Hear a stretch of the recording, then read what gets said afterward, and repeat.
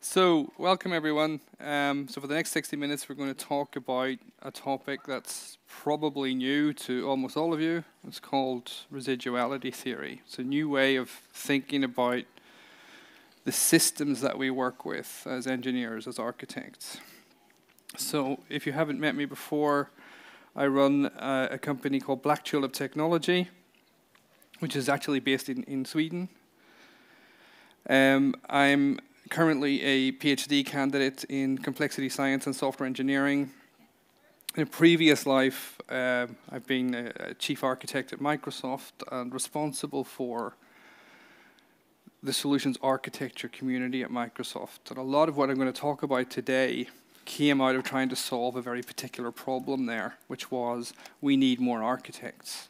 How do we teach architects? How do we train architects? What do we teach them? What do they need to know? Which led to me asking the question, what is architecture? What is it that we actually do? And after several years of not getting any concrete answers to those questions, I decided to start a research project and do something about it. So, the problem that we're trying to solve is this. Why is software architecture so difficult? Why is it so difficult that we don't know how to train software architects? The way that we train software architects is that we take a senior developer or someone who seems like they know what they're doing, we walk them over to the edge of the cliff and we push them into the water. And then we go away. And we come back 2 years later and we look down, and if there's someone swimming down there, we have an architect. If they've drowned, we take the next developer who seems to know what they're doing and bring them over to the cliff edge and say, look at this. That's how we do it. We don't actually know. And even when we have senior experienced architects and we say to them, how did you make these decisions? Where did these decisions come from? What are they based on? They don't know. They can't answer the question. And that's something that's been shown in scientific research. When you ask a bunch of architects anonymously, how did you arrive at this set of design decisions? They say, we're not really sure. It becomes gut feeling that we build up over a career, and that's a very difficult thing to teach to a junior architect. How do you teach? It's difficult.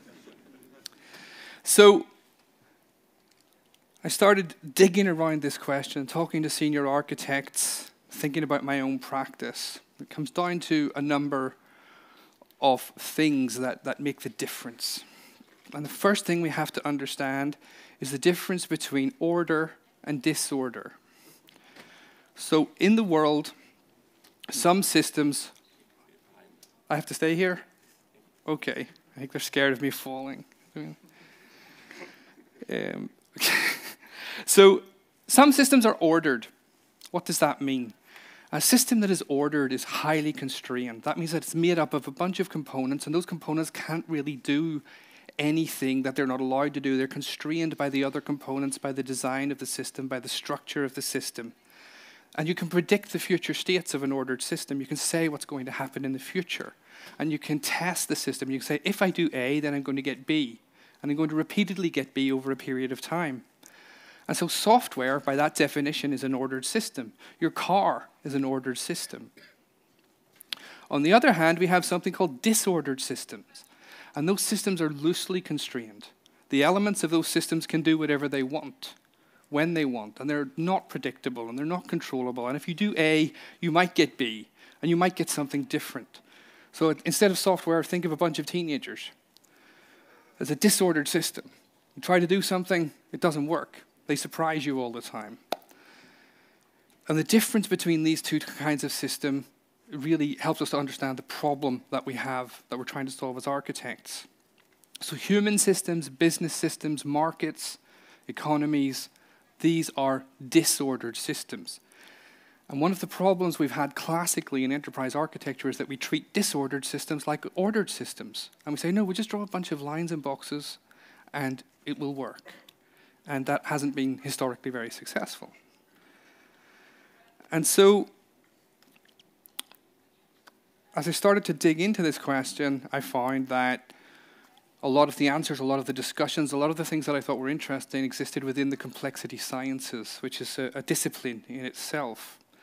And And complexity science is fascinating if you're a nerd and you're into that kind of thing.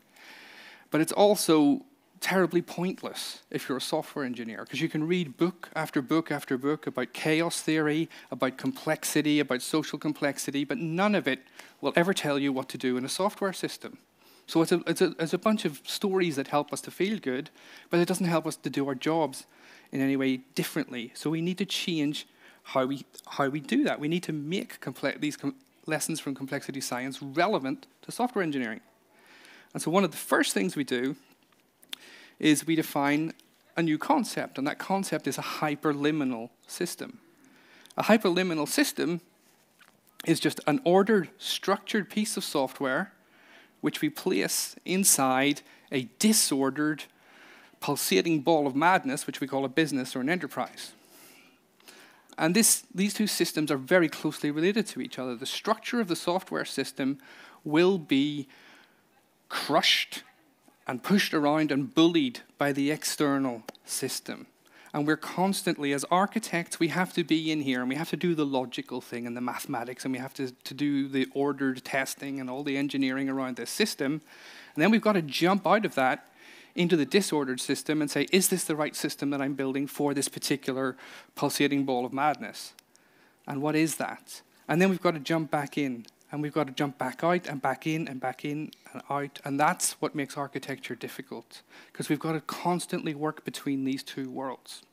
And if you go into this disordered world and try to use ordered tools, the world will come crashing down around you, because those ordered tools won't work. There is no structure here. You can't treat people the same way we treat chips on a board. They don't like it.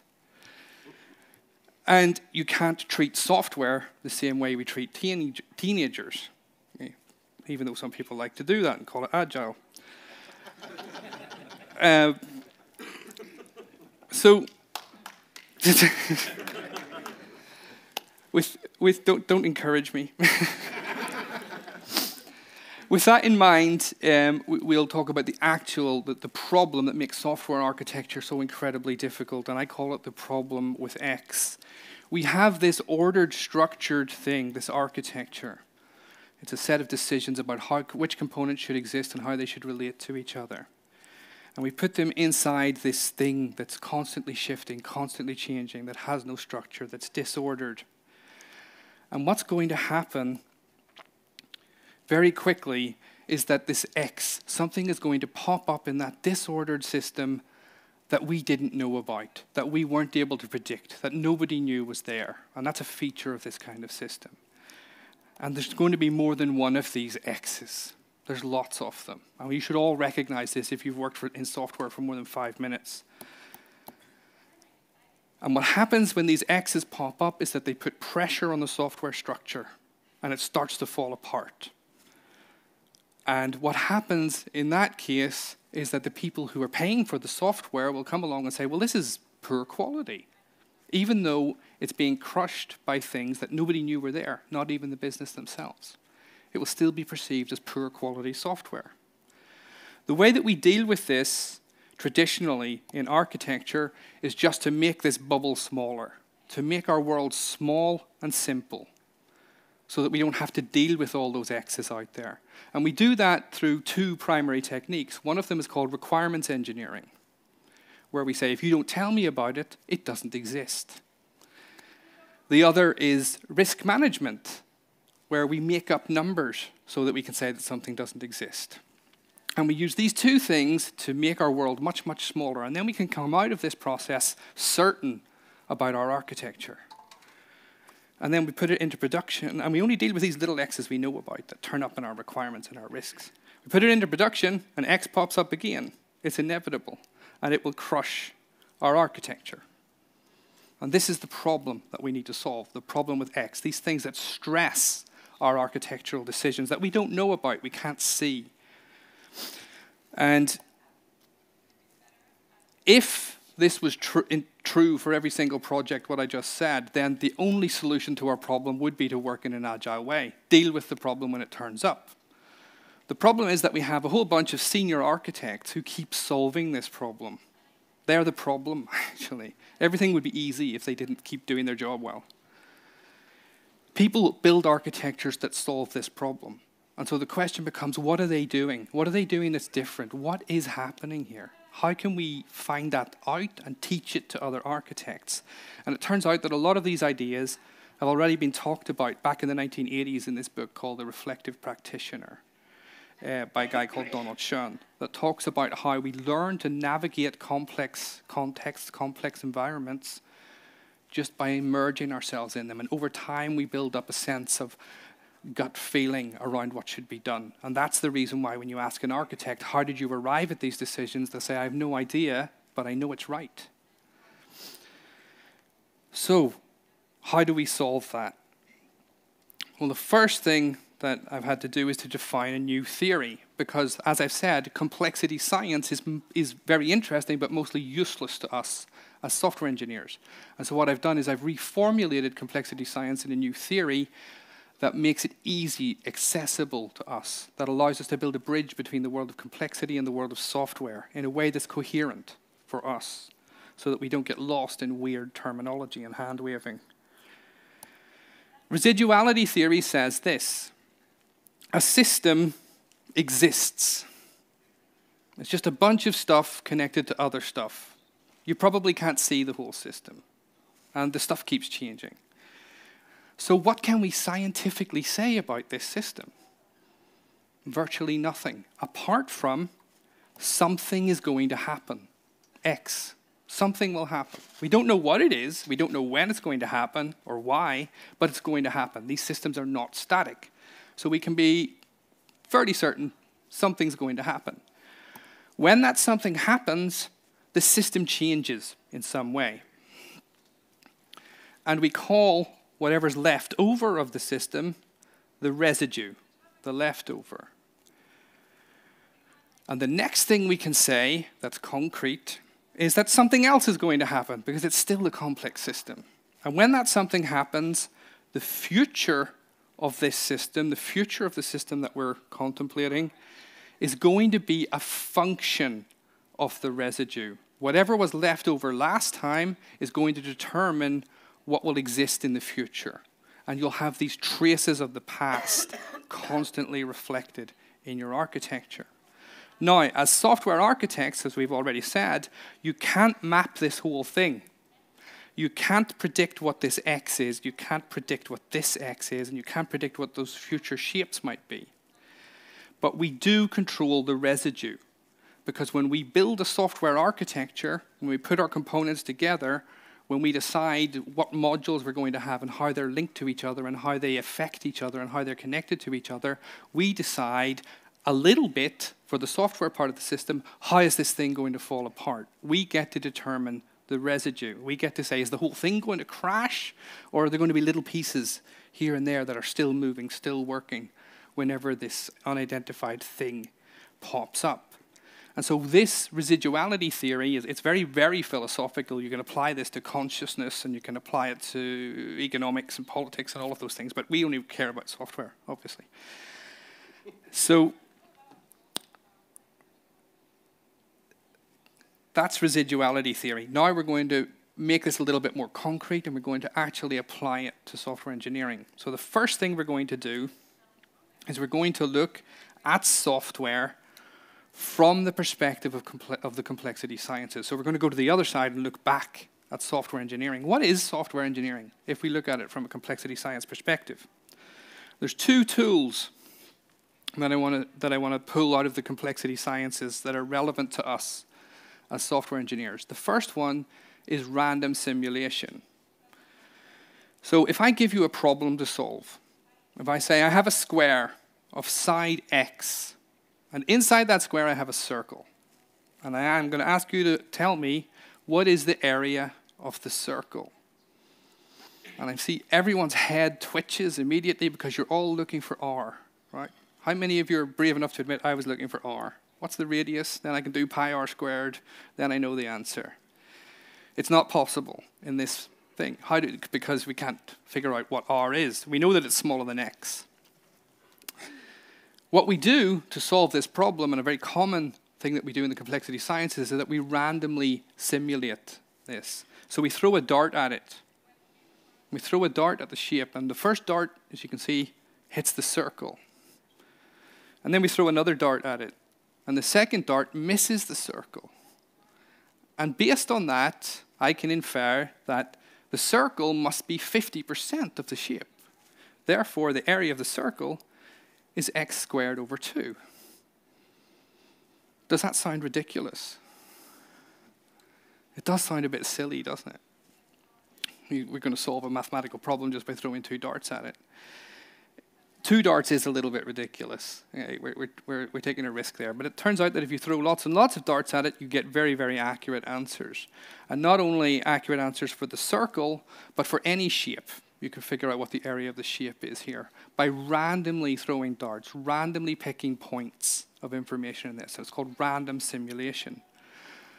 So think about what you do when you do requirements engineering and you talk to a business person at a particular point in a particular day when they're in a particular mood, and you say, how does this work?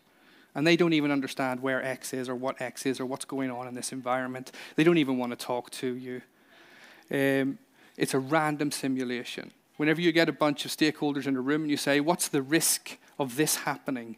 And someone says 0.37. That's a random simulation. You might as well use darts. In fact, that's what you're doing.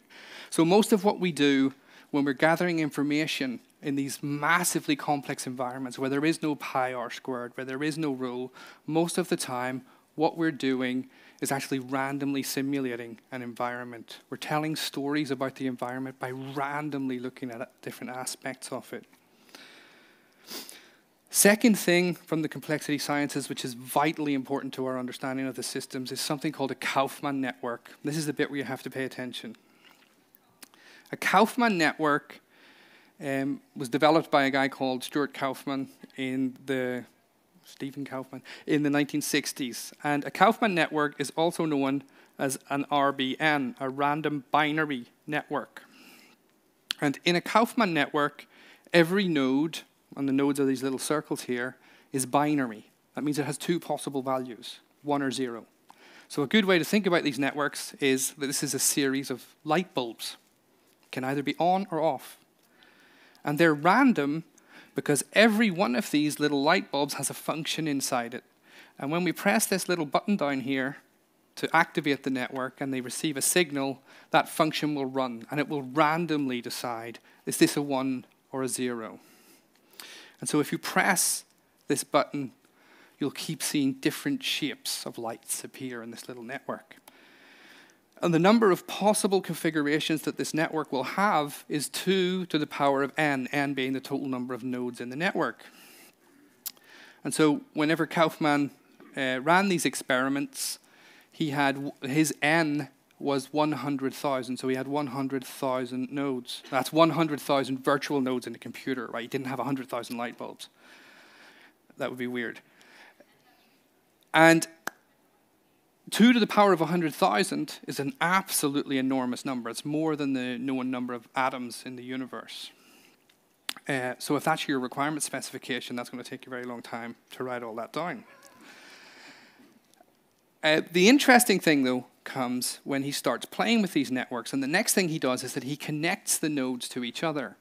And he makes the function inside one node take the output of another node as a parameter. And so they start to affect each other. And then he goes back to pressing his little button. He probably didn't press a little button. He left these things to run overnight. But I'm telling a story. So he realized that something weird started to happen. He noticed that the network kept going back to the same configurations over and over and over again as he ran the simulation. And he called these states that the system seemed to want to be in attractors, because it seemed like the system was attracted to these particular states. And it turns out that there were 317 of these states. And you probably immediately know that that's the square root of 100,000. So the number of states in the system becomes the root of the number of nodes, which is a massively smaller number, 317 compared to 2 to the power of 100,000. This is the only reason that we're able to exist in the world, Because if you think of the complexity of the systems that we have to exist in, just to get yourself from the hotel to this room today, the number of nodes, the number of things that are moving, it's only through the connections to each other, constraining each other, and keeping the number of attractors in our systems low is the only way that we're able to survive in the world. And so this concept of attractors is absolutely vital in the complexity sciences. There's a couple of numbers that we can look at, and this is where this will become immediately apparent that we're talking about software here. A couple of numbers that we can look at in these networks that are important. The first is n, which is the number of nodes in the network. And Kaufman discovered, and some other people followed this up, including Jorge Parisi, who won the Nobel Prize for Complexity Science last year, for physics. If we increase n, we increase the number of attractors. So if you increase the number of nodes in the system, the number of possible states increases, which means you've got more to think about, more to manage. K is a measure of the number of links in the system. And you can either take the average number of links, or as I've done here, take the maximum number of links, which is 3. And Kaufman discovered that as we raise K, as you have more links between the nodes in your system, you get more attractors. Not only do you get more attractors, but the path from pressing the button to the system settling down into an attractor becomes more chaotic.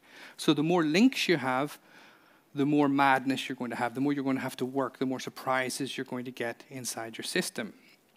And the third value is P, which is the bias in the system. And that works like this. If this node decides to send its message this way 50% of the time, and send its message this way 50% of the time, then we can say that that node has no bias. It's democratic. However, if this node sends its message this way 5% of the time, and this way 95% of the time, then we can say that this node has a high degree of bias. It's biased towards sending a message to that particular node. And what Kaufman discovered was that if you increase the bias of the nodes, then you can increase n and you can increase k, but you can keep the system stable. You can keep the number of attractors small. And that's what you want to do. Now, if you think about this for a couple of minutes, which we don't have a couple of minutes now, so I'll do the thinking for you. Every software component analysis that you've ever done in your career has been an NKP analysis. You've been balancing the number of nodes, the number of components, the number of connections between them, and how you bias their communication with each other. How do we bias their communication with each other?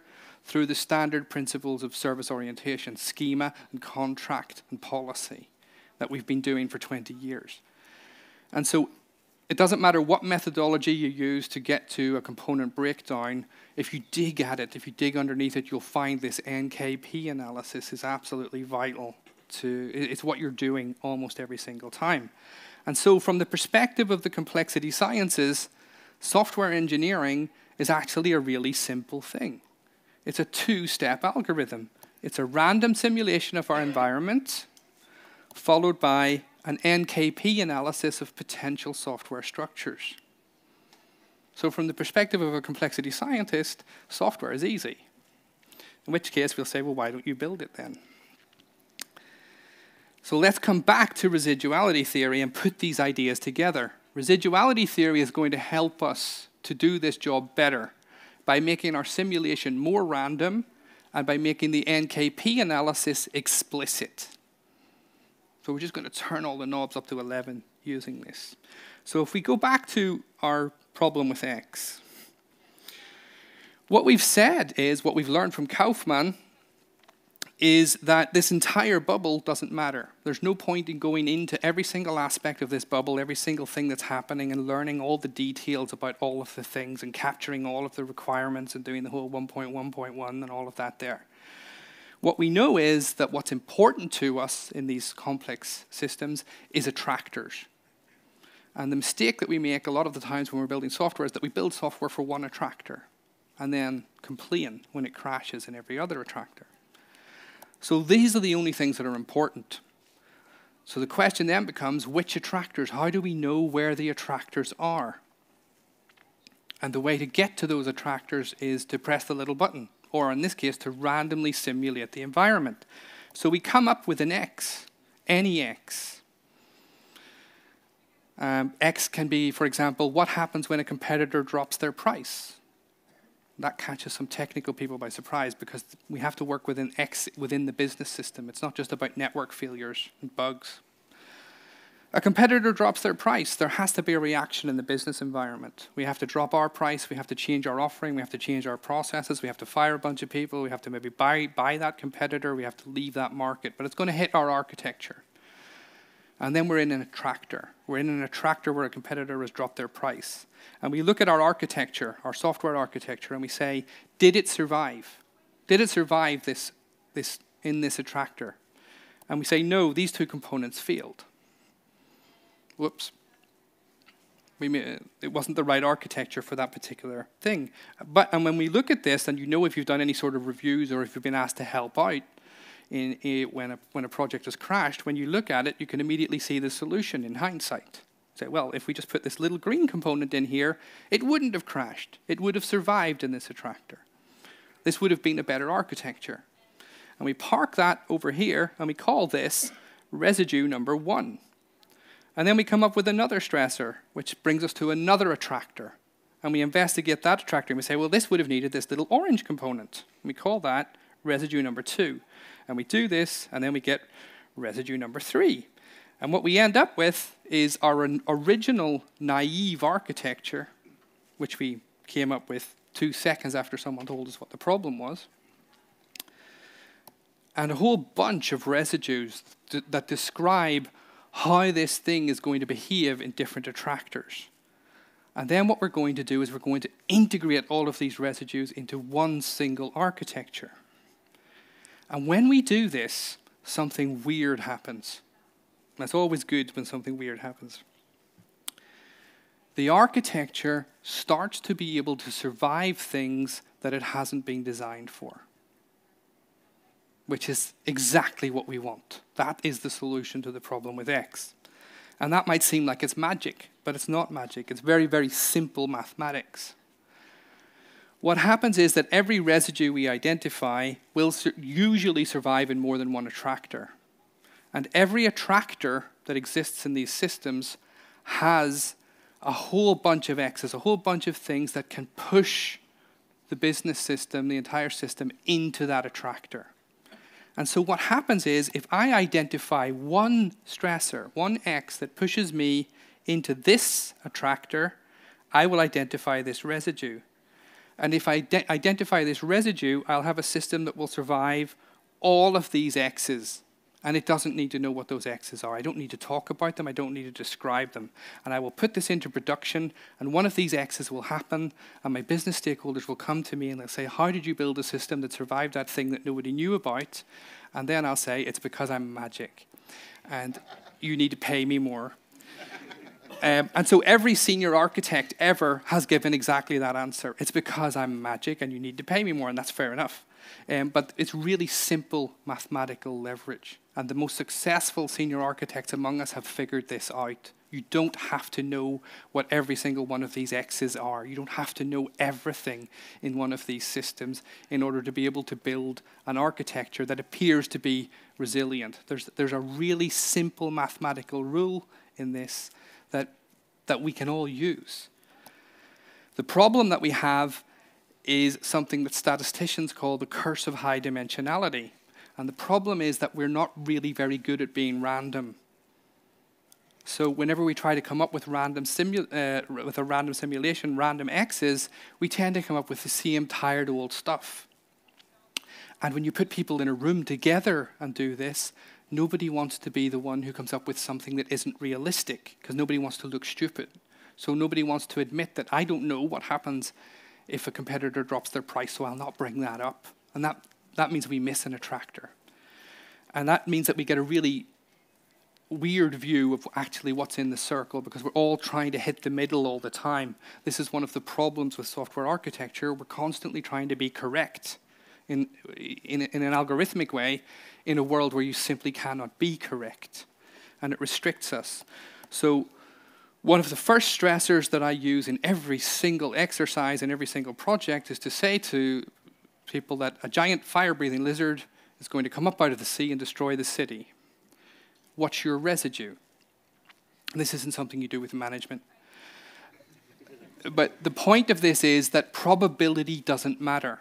The probability of what's going to happen is completely irrelevant to what we're trying to do. We're trying to find attractors, and we're going to use those attractors to find boundaries in our software so that we can have a solid architecture with a solid set of decisions behind it. Whether or not those lizards exist doesn't matter, because predicting lizards might seem that lizards are going to come out of the sea might seem ridiculous, but predicting your competitor's behavior in a market with so many variables is equally ridiculous. We just do it more often, so it seems reasonable. And so what we're actually trying to do is we're trying to get our architectures to a point which is known as criticality. And criticality looks like this. If we draw a graph of n, which is the number of nodes, and map it against k, which is the number of links between those nodes, you can have a system with very low n and very low k, which we normally would call a monolith. And systems with very low n and very low k, as we all know, are brittle. As soon as X pops up, it's going to fall apart. You're going to have to go in there and rip it to pieces. And you can have systems with very high N and very high K, and we call this microservices. And those are going to have a very large number of attractors. A very large K means that you're going to have very unstable behavior in this system, and it's going to hurt to build and run and look after that system. And somewhere in the middle of all this, we have a line. And Kaufman and others have called this line the edge of chaos, which is a little bit dramatic, but management consultants love it. The edge of chaos, or this line of criticality. And at this point, you have a sufficient amount of N and K for the system to be flexible, to survive in different attractors, but not so much that it's overwhelming to operate and run. And what actually happens in real life is that you start off with this monolithic thing, and X happens, and it breaks, and you put it back together. But you learned from that breakage, and you put it back together in a slightly different way, and N starts to grow, and K starts to grow. And it gets stressed again, and N and K will grow up until you get to the point of criticality. And once you're on the point of criticality, then you have a system that's going to be able to survive in an unknown environment. Kaufman was a biologist. His work was about how did we get from a bunch of amino acids in an ocean to iPhones? How did that happen? And this is how it happened. By constantly stressing smaller structures, eventually we arrive at some form of criticality. So I'll give you an example, a real-world example of how this works in a project. And we're going to build a system, a cloud-based system that controls charging stations, fast charging stations for electric cars. I know you like those here in Norway. And the naive architecture, like all naive architectures, it got put into production, involves signing up for this service, getting a little key fob in the post. And when you drive up to a charger, you hold your key fob up, and it takes the ID from the key fob, makes a call to the cloud, checks that you've paid your subscription, and lets you charge. And what we then do is we run this thing called a stressor analysis, where we identify all of these X's and attractors, and we identify our residues.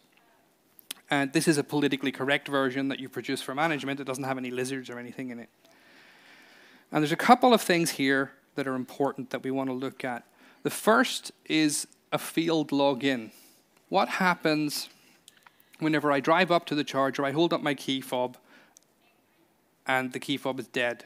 Nothing happens. What's my residue? The residue is this.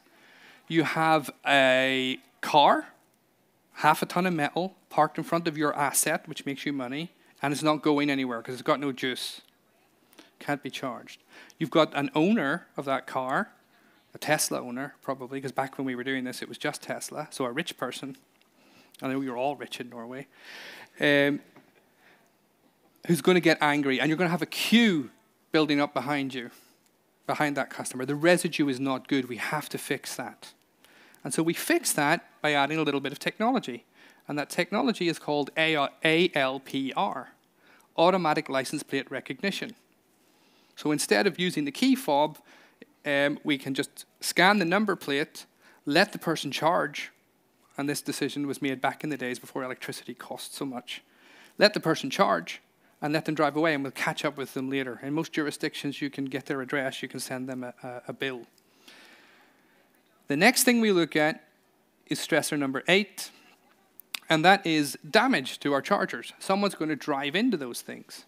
And so we want to have some form of redundancy, and we want to have security cameras so that people don't drive into them and then just drive off. We want to know who damaged them. And the next thing that's interesting is stressor number 12. And this is a big problem, which you've probably already experienced here. If the charging station is near a golf course or a shopping mall, people will plug the car in and go away for a very long time. And only the driver can unlock these things. So that's an issue. And we're going to change then, what we're going to do is we're going to invoice our customers per minute, because we have this ALPR system. We're going to use that. We're going to see if they're still there. And the first 25 minutes cost what they should cost, and the next 25 minutes cost double that, and the next 25 minutes cost even more than that. And so we discourage people from this behavior. Some people will still do it because they have lots of money and they don't care. But most people will not park for will not stay plugged in for a longer period of time. All of that is just fairly standard business development. There's nothing special in what I've said so far. The really interesting thing is that when you move through this kind of stressor analysis is that you're going to see this mathematical leverage start to play out. You're going to see this rule kick in. And stressor number 14 down here is called icing. And icing is one of those X's that you find really difficult to predict. ICE stands for internal combustion engine. And icing is something that started to happen in the United States. What happened was people would look, some people would look at an electric car and say, the person who bought that car cares about the environment, which means they probably vote Democrat. And I don't like Democrats. So what I'm going to do is I'm going to park my pickup truck in front of the charger. And then those Democrats won't be able to charge their fancy electric car. That'll show them. Maybe they'll vote differently next time. And it sounds ridiculous, but this started to happen, right? And this is the kind of risk that doesn't turn up. No executive looked at their phone during a meeting and said, hey, it's getting pretty nasty on Twitter. Do you think people are going to start parking their pickup trucks in front of our chargers? Nobody can see this kind of thing coming. It turns out, though, that the system that we've built by stressing it through a combination of our residues 3, 12, and 8, this problem, which is unpredictable, doesn't matter. Firstly, we have their license plate. We know who you are in your pickup truck. We also have security cameras. So we have a picture of you because this is sabotage. There's going to be a police report. And just because your car isn't electric doesn't mean we can't send you invoices. And we're going to invoice you per minute. That's going to hurt. And not only that, we have some built-in redundancy in our system. So you're going to have to bring all your hick friends to do this, and you're all going to have to pay an awful lot of money. As a company, we're going to make more money if you do this. This is the kind of behavior that we see in these stressor analysis over and over and over again. By the time you get, and it usually doesn't happen by number 14, you have to go a little bit further, you start to see a system that responds to stressors, to X's that weren't in the specification. That's how you know you've built a good architecture. And if you thought that this was a specifically American problem, down in Munich, someone looked at an electric car and thought, that person is probably a vegetarian. I'll show them. And so they stuck some mincemeat into the charger. And I guarantee you, no one in their risk register ever has a risk. Someone's going to stuff mincemeat in the device. Doesn't turn up. The next step, the next thing we have to do is to pull all of these residues together into coherent architecture. This is the tricky bit. There's a few things we need to know before we can have this discussion. So when we have a potential architecture. This is an architecture that's going to solve the problem. It's still a very structured, ordered thing inside this disordered thing. And so X's or stressors are going to pop up. And one of the schools of thought in software engineering has been just identify all the stressors in the environment and encapsulate them, right? Information hiding and all of those things that object orientation tried to do. It turns out that's very difficult because there's 2 to the power of 100,000 potential things that could happen. Another thing that happens that catches us out is that this stressor will act and it will hit component C. But it won't just hit component C. It will also hit component G, because this happens a lot. This catches us out. In network science, when I have 3 nodes like the stressor in C and G here, if I have a relationship between the stressor in C and the stressor in G, that implies a relationship between C and G. That relationship exists. What we're actually saying here is that C and G are coupled. But if you go back a few steps to our architecture, C and G are absolutely not coupled. They're completely separate from each other. In our world, in our view of this thing, they are not coupled. But these unknown stressors, they reveal coupling. And we call this hyperliminal coupling because it only happens when you put this ordered thing inside a disordered thing and things that we can't see start to happen. And it turns out that every project is riddled with these things. And there's a spider's web of invisible coupling between our components. This is why when something fails, it ripples through the system. This is why engineers have to get up at 3 in the morning and run around shouting at each other, trying to figure out what's happening, what's going on. Every one of these couplings increases K. K increases, and it makes the system harder to manage. And it turns out, since the relationships that we have here, where we said there is no coupling, they're based on functional concerns. When these things turn up, these are non-functional couplings. So this is actually, if you can discover these things, this is a way to have a much more sensible conversation about what is a non-functional requirement. Because the way that we do it today is that we go to business stakeholders who have no idea what we're talking about, and we say, what are your non-functional requirements? And everyone ends up in tears, and nobody knows what we're talking about. We end up just using a checklist that some enterprise architect created in the 1990s. And it's a really difficult problem for us to solve. So the way that we solve this is through matrices. And so what we're actually dealing with here are networks, like I said, like Kaufman networks, but a little bit more complicated. And those networks become incredibly difficult to draw, especially if you can't draw, like me. And so what we do is we represent these networks in matrices, and we use these matrices to describe what's going on in our system. And so here I have an example. This is an incidence matrix that relates my stressors, my random simulation, which is here, to my NKP, to my component choices, which is here. This is just a little snapshot of one particular matrix. And what I do is I list all the components in my architecture, and I list my stressors, and I put a 0 if the stressor doesn't hit a particular component, and I put a 1 if the stressor does hit a particular component. And this has a fantastic effect, because what I just talked about, those invisible couplings, every time I see 2 1s in the same row, I say this stressor is coupling these 2 components. These 2 components are coupled. What does that coupling mean? It means if they're not functionally related to each other, then there's a non-functional requirement here. And I can capture non-functional requirements without having to talk to people, which is one of our goals as developers, right? And so it's fairly obvious then, these 5 things are all coupled. What are they coupled by? But if we look at the failure, it's a server failure. We've coupled them all by putting them all on the same server. That's a fairly simple one. But this is just an introduction. And then what we can see, apart from discovering that kind of non-functional coupling, which is an incredible step forward for us as architects, we can also see which stressors hit our system hardest. And that can lead to a conversation about why are we vulnerable to this particular thing? What extra steps do we need to take whenever this thing hits us? And what does that mean for us? And we can also see which components are most vulnerable. And that's a signal. Which components need to be protected, need to be redundant, need to have some form of recovery mechanism. How important is it to us as a business that that actually works?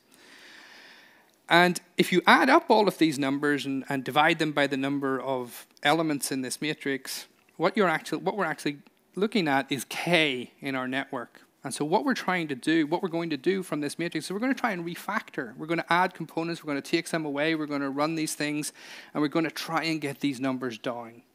Because if you get K lower, then you're going to have something that's easier to operate, that has fewer attractors, it's going to hurt you less in production. Another thing that happens is that we can look at components that have exactly the same pattern of response to stress. If they have exactly the same pattern of response to stress, that means that they have the same non-functional requirements. If they have the same non-functional requirements, they can live in the same box. So what we have in this matrix are hints towards what our component structure should be. And that means that whenever someone comes along and says, why do you have 3 components with this many functions in them in your architecture, instead of just going, well, I don't know, it feels right, you can say, well, I have this matrix and these lizards, and that's why. And it's more concrete.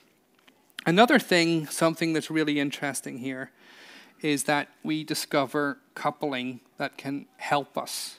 And if we look at this server failure during charge, we see that there's a coupling between the stop charge command and the unlock car command. And you can see that unlock car is written in a different color. And the reason for that is that unlock car was a function that ran on the charger. So it was embedded software. So it was written by a different team. It was very separate. And these things are considered then to be decoupled because we've decoupled the teams. But they're not decoupled, are they? And so what actually happens during a server failure charge? Well, the stop charge command can't make its way from the cloud down to the charger, which means that the charger can't actually execute unlock car, which means that if the server goes down while people are plugged in, everyone's stuck. And that happened. And it happened for 24 hours. Not a good situation. This kind of thing can be caught very, very quickly and very early. So from a simple matrix, we can start to have a discussion about non-functional requirements, about coupling, about the number of components, how they're connected to each other, how they should be structured, where they should live. And all of this happens implicitly. It happens in our head at 1,000 miles an hour. Sometimes it happens on a whiteboard. Sometimes it happens spread out over weeks. And these decisions become untraceable. We don't understand why or where we've made decisions about our architecture. So when someone comes back in 6 months and asks us, why does it look like this, we never know. This is the key to putting some traceability into that. And as a final step, and this is what my research project is going to finish on, we can actually prove that we've done real work. And for architects, that's pretty novel. So we have this thing called the naive architecture, which is what we start out with. And then we produce a bunch of stressors, a bunch of X's that push us to attractors. And from that, through our matrix, we produce what we call the residual architecture. And they're going to be 2 very, very different systems. What we do is we have a second set of stressors, which we haven't used. They're unknowns for both of these systems. And we take this set of red stressors and we apply them to the naive architecture. And if the naive architecture survives the stressor, then we give the naive architecture 1 point. If it doesn't survive the stressor, we give it 0 points. And we add all of those ones up, and we come up with X. And we do the same thing with the residual architecture. If it survives the stressor, it gets a 1. If it doesn't survive the stressor, it gets a 0. And we add all those up, and we call that Y. And for those situations where both of the systems get a 0, where they both don't survive, we look at what state are they in, which one is easier to rescue, which one costs less to rescue, and we give it the point. And then we calculate this thing called the residual index. And the residual index is Y, the number of stressors that R survives, minus X, the number of stressors that N survives, divided by S, which is the total number of stressors in our list. And that will give us a value between -1 and 1. If that value is greater than 0, then we have empirically produced a system that is more likely to survive unknown sources of stress than the original naive architecture. So we have moved the architecture in a direction of criticality. It has shifted towards that green line. And so my research project at the minute is based on showing that this happens so consistently that it happens in a statistically significant way. It happens every time we take this approach to architecture. And so what we actually have here, what we've discussed for the last 50 minutes, is a new theory of software engineering. And it's not just a theory, it has a solid theoretical base, and that's been missing in a lot of ideas around software engineering for the last 40 or 50 years. It has a solid theoretical and philosophical base, but it also gives you concrete tools to solve real problems. And it's properly researched, so it's not just another IT book that appears. This has been researched and vetted and peer-reviewed. And it's compatible with all other methodologies. You don't have to throw anything out. You don't have to stop believing in any of the things that you believe in. You can run this alongside whatever method you use today, and it shouldn't offend your sensibilities. These ideas have been... I've been doing this for about 10 years. There's a fairly large body of work, both in academic articles, in computer science journals, some architecture journals in the United States, a little bit more corporate, and to the horror of my mathematics professor, in some philosophy journals as well. But most of what we've seen today is based on this paper from last year, Residuality Theory, Random Simulation and Attractor Networks, which is kind of the core science of the whole thing, which talks about Kaufman. And finally, then, these are my contact details for anyone who wants to reach out or has questions about these things. I work with the Norske Dataforeningen here in Oslo, and we run courses on these things. So reach out if you're interested there. And you can follow me on LinkedIn and Twitter. Especially those of you who laughed at the agile jokes will find that entertaining. So thank you for coming this morning, and see you out there.